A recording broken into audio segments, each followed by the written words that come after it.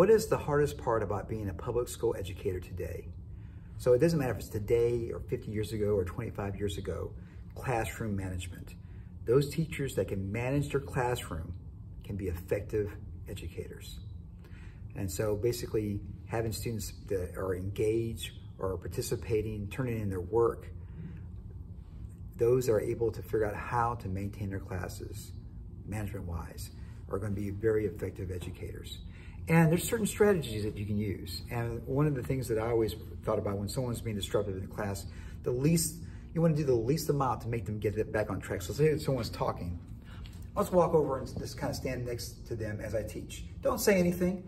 They usually will stop talking and I can walk away. If it happens again, I'll come over. I might say, make sure you're paying attention, and then go away. Now, those that are teaching in public school right now, I'm sure they have a ton of other strategies that they use. But those are some strategies that I use when I taught public school.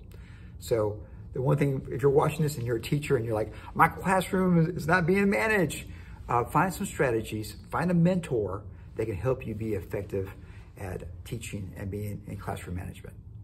Compute that and subscribe.